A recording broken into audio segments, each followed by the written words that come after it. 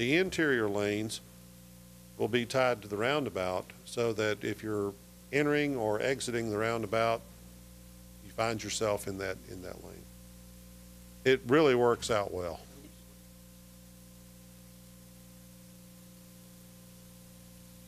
Questions?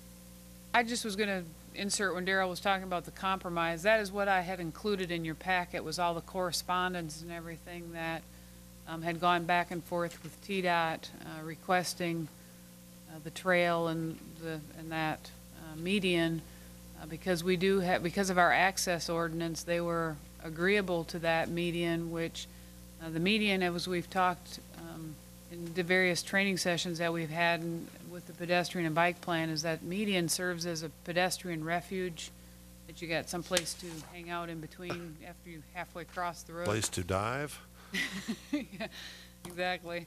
So, and that was, you know, that's all bears out in that correspondence that I included in that. And that was really a joint effort with Knox County folks and Farragut folks and the state. So it represents a really Ruth, good do you want compromise. to mention the Northshore Greenway and how that will tie?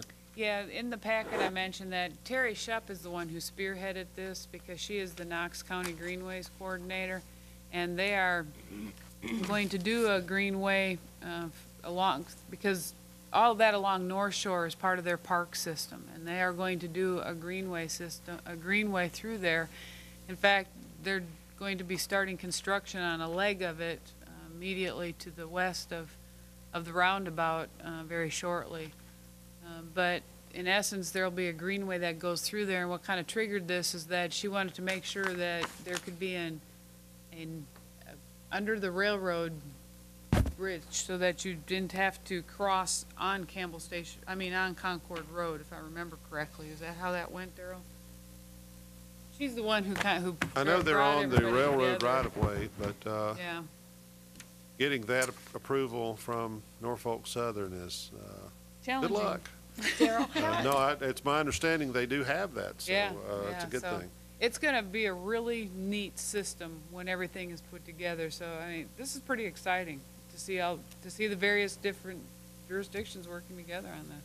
I really like this, but I want to know how the median's going to be different than what everybody was upset with the Grisby Chapel and all of that. How is it going to be different or look different, or what, is there?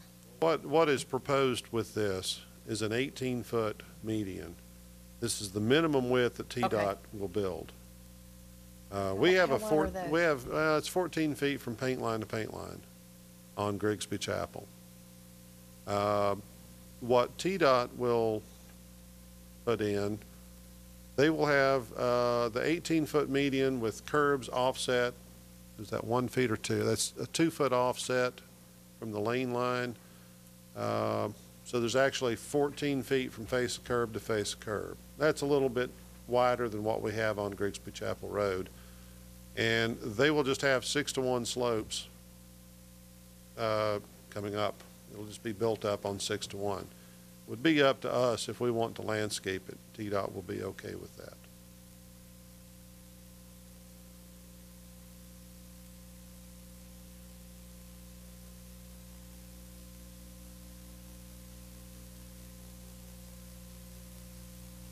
Yeah, between that with more similar to what's on South Campbell Station Road, south of the Kroger entrance. Oh, okay. I think that's a little wider out there, because but it tapers because to allow for the light to get down to the little chubs.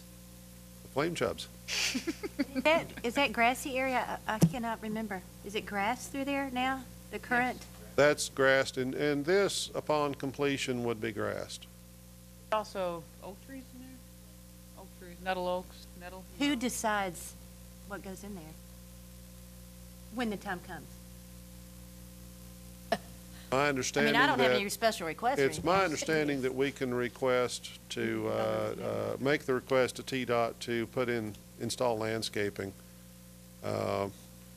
With that kind of width, I wouldn't expect anything as elaborate as, say, a Parkside Drive. But that comes with a very high maintenance cost anyway. Right, exactly. I have to throw that out. Oh, sure, Probably But, would be something similar to what we already have, actually. which is just grass and a few trees. right, I was just curious. I have one more question about the finances.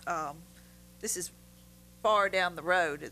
Are finances fairly well locked in that we do have this money from the feds coming? yes, this funding has been approved. It is on the current TIP through the MPO. Sorry to throw out so many letters there. There's about $6.2 million that has been set aside for this project. It's an 80-20 cost share between the locals and the federal money. And TDOT, since this is a state route, TDOT is picking up the 20% local match. So we're And free and clear. And within 18 months, it's gonna, hopefully, it's gonna start within about 18 months, did you say? No, I would say that right-of-way acquisition will begin within another 18 months or so. Oh, okay. That's going to take another 18 months.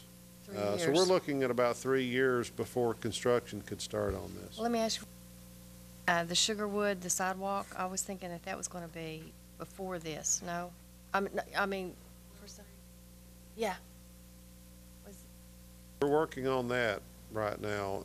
Actually, we're waiting on a contract from TDOT. It takes a while to get things through. I was afraid Um, of you writing a letter about the asphalt. Well, we received Don't make waves. a draft contract from TDOT for the Kingston Pike Greenway in front of Willow Creek Golf Course. And there were a number of things that we wanted that were not included in that contract. So we made that request and sent it back, and we haven't gotten a response yet. In the works, too. So that's 3 years.